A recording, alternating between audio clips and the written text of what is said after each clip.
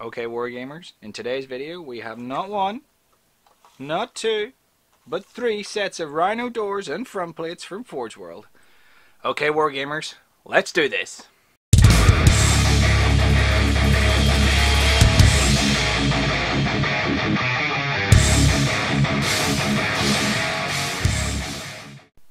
So I collect the Salamanders for my Space Marines. I've also got a small Death Guard force, which is the Dark Imperium plus the Conquest, Warhammer Conquest magazine.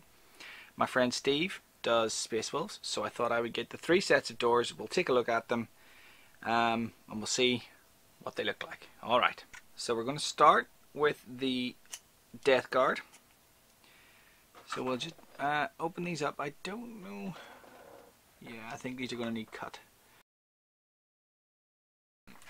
Out we come. So, here is, let's zoom down rather than lift it up so we don't block the light. There we go. That is very, very nice. It's fairly simple. Nice clean lines, which not something one would expect from the Death Guard. Little bit of mold lines there, but that is trivial to clean. Yeah, these are very, very nice. It's a very nice front plate. There's the, yeah. And the two doors are, I think, identical. Certainly I can't see anything.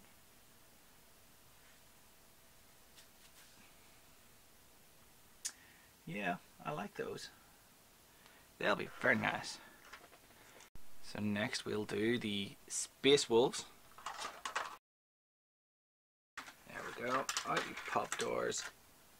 So the front plate. Yeah, let's zoom down again. Yeah, that is nice. The 6th Legion. Very, again, simple, wonderfully simple, but yet I think that will be very effective when painted up. Yeah, I like that. Let's get the light in a bit closer. Yeah. Nice. Nice. And the doors. A little bit of extra flashing. Now these ones, as you can see, one of them is going to be one side and one of them is going to be the other side. This is important. Unless you want the wolves to face backwards, pay attention to which way around you're putting them in. And that, yeah. So these are very, very simple. I like those. Now lastly, the Salamanders. And let's just zoom in.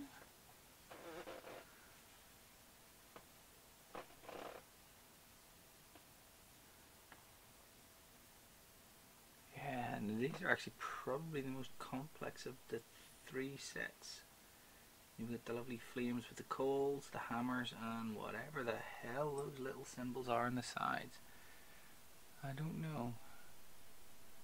But these again, wonderfully simple.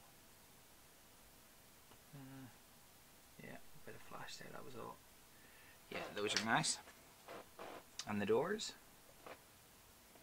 Again, you've got the left and right side. Whoops. Can I zoom in a bit more? Yep.